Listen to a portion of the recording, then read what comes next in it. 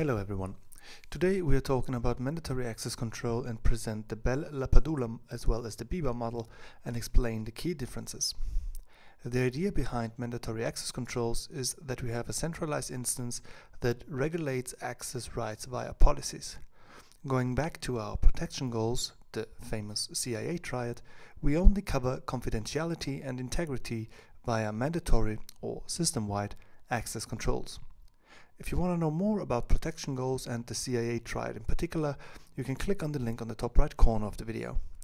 Mandatory access control works if we have security layers, which is, for example, always the case in the military. These can be individual to each organization, but for example, we could have top secret, confidential, internal, and public. Objects, such as documents, can now be classified to each of these security layers. Note that the scheme only works if all documents are indeed classified in a certain way. Subjects, in this case military personnel, now gain a certain clearance for each of these security layers. That way we have a multi-level system with different layers, classifications and clearances. As soon as someone now enters the organization, they get a certain clearance for the respective level their role needs.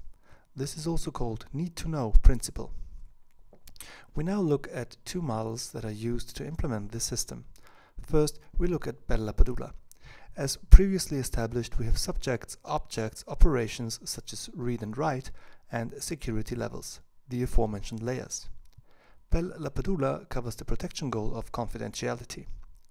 There are two important properties Bell-LaPadula enforces. No read-up, meaning no subject in a security level can read objects that are in a security level above, and no write down, meaning no subject can write to objects that are on a lower security level. From this follows that full access, read and write, is only granted on the same level.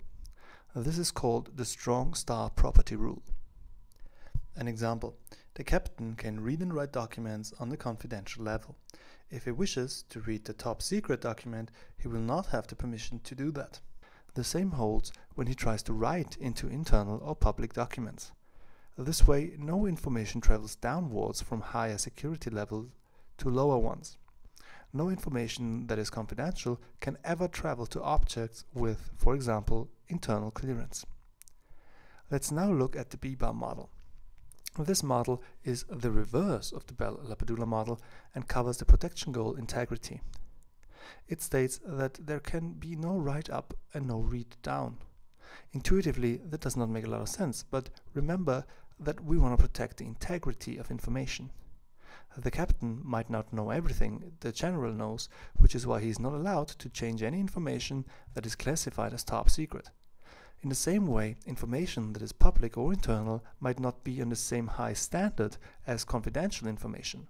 So our goal is that no bad information can travel upwards, which is why he is not allowed to read anything that's classified below, such that this lower classified information might affect, for example, confidential or even top secret information. Both models are enforced via policies and access rules that are used in practice by the military only, as far as I'm aware. In companies, role-based access models are used, which I will talk about in another video. That concludes today's video.